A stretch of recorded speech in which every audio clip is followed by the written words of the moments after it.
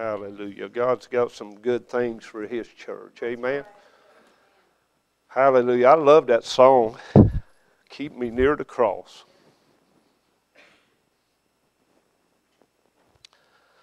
Oh, praise the Lord. I remember, I'm like you, sister. I remember being so deep in sin. Man, it was just like yesterday, and I had no hope.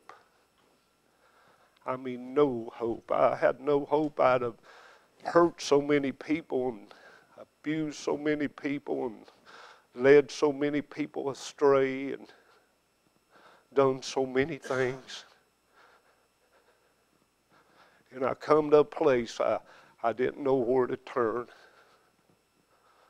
I didn't know what to do. I didn't know nothing about Jesus. I just didn't know what to do. But I'm glad for the cross of Calvary this morning. When I had no place to turn, God let me turn to the cross. And it made a difference, such a difference in my life.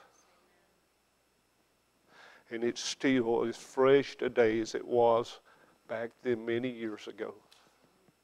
Tell you, the presence of God and the promises of God and the blessings of Jesus are always eternal for His church and His children.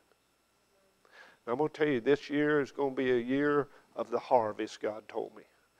I'm telling you, get ready. People are going to change, and people's lives are going to change, and people's families are going to change. And God's doing the drawing, and God's pulling the people. It ain't going to be nothing that any man could get any glory for. It's going to be all praises to Jesus, because He's the one responsible for our salvation. And believe me, He's going to have His church. Amen. Praise the name of God. Jesus, keep me near the cross. There a precious fountain, free to all, a healing stream flows from Calvary's mountain. Near the cross, be my glory, till my raptured soul shall find peace beyond the rim.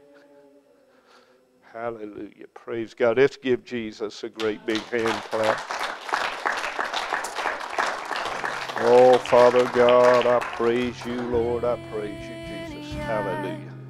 Far more than